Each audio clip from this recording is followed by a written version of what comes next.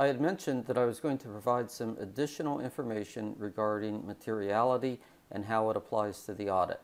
In this very brief video, we're going to cover a couple of pages within the textbook, starting on page 85, related to specific steps applying materiality. I recommend that you get your textbook and follow along this material, and I think together with listening to what I'm talking about, as well as reading the material, that it'll make a lot more sense. There are three specific steps in applying materiality to the audit. The first is to determine the overall materiality related to the financial statements. The next step is to determine the tolerable misstatement, and then finally to evaluate the audit results. In step one, determining the overall materiality, the PCAOB guidance states that the auditor should consider the company's earnings and other relevant factors. For public companies, firms typically use 2 to 5% of net income before taxes. For non-public companies, we use net income. We may use other variables that may be more appropriate, but a common rule of thumb is this 5% of net income before taxes. The auditor would choose a lower percentage if there are other factors, such as material misstatements in prior years, the risk of fraud or the high risk of fraud, perhaps the entity is close to violating a covenant on a loan agreement, so we need to be much more concerned with incremental change within the financial statement. We also need to understand that small changes may affect the entity to miss forecasted revenue or earnings. So we want to be very cautious that perhaps the organization might be managing their earnings. Therefore, we may want to lower the overall level of materiality. The entity may be operating in a volatile business environment, has complex business operations, maybe there's multi-locations, maybe it's multinational, or it may be operating in a highly regulated industry. All of these things would perhaps make us consider or help us to consider to use a lower level of net income in considering materiality. But what you see is there are some common benchmarks. Income before taxes, 3 to 5%, so 5% is right within the middle there. You could also consider the percentage of total assets, total revenue, net assets, or total liability. Once we've determined the overall misstatement level, the overall materiality, we then want to determine the tolerable misstatement. Tolerable misstatement applies to account balances as well as classes of transactions.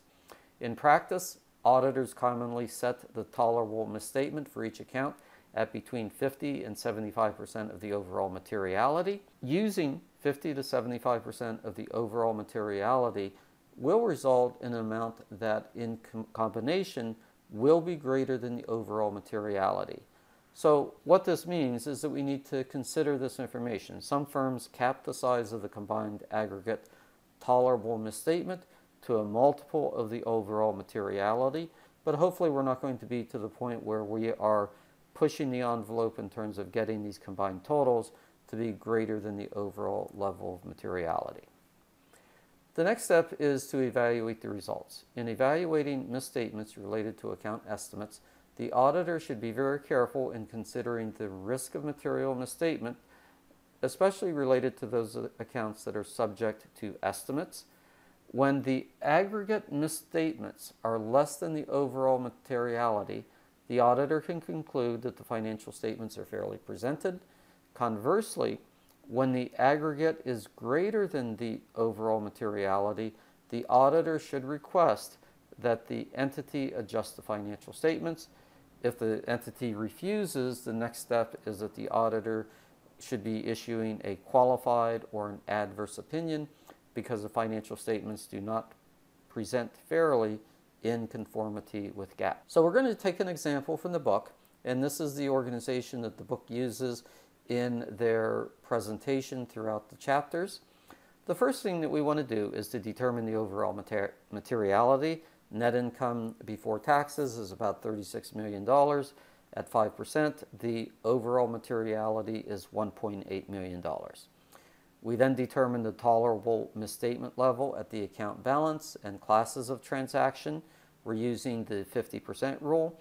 Therefore, we have the tolerable misstatement at $900,000. We then evaluate the results. Therefore, the tolerable misstatement can be used for determining the fair presentation of individual accounts. We're going to document this. We're documenting this in a worksheet, and this is an example of the worksheet that we have. So what we're doing here is we're taking a look at the misstatements that we've identified throughout the course of the audit. Now you notice that there are some pretty big numbers here. There's accrued liabilities, $215,000, something related to accounts payable of $227,000. There's some other big numbers, but each of these individual numbers are less than the tolerable misstatement level. You also notice that the totals for assets, liabilities, equity, and revenue are individually less than the tolerable misstatement level. You also notice that in total, that if we sum each of these numbers, that we are still within the overall level of material misstatement that we can accept. So therefore, based upon this, we would conclude that the financial statements present fairly in all material respects related to the financial performance of the organization. So I hope this helps as you are considering this material, and I look forward to our next discussion.